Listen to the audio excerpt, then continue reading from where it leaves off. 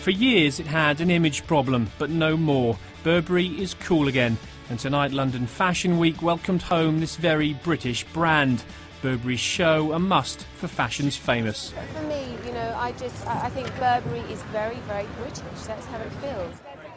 From the stars of Slumdog Millionaire to the odd fashion-conscious lord, they all wanted to be there for Burberry's catwalk comeback.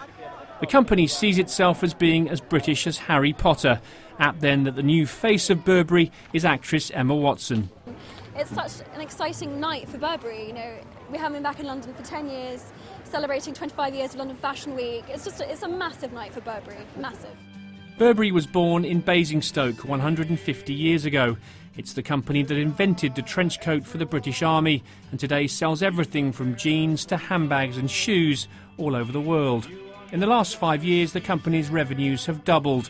The luxury fashion house is now a serious player. I think they've taken a very traditional, and forgive me, but rather fuddy-duddy brand and completely reinvented it without losing its sense of British heritage, and that is not an easy thing to do.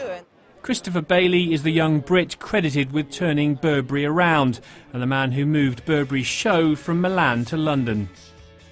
I haven't seen Lord Mandelson yet, but I know he was out there, as was Samantha Cameron. And I don't know. It's amazing to have such support.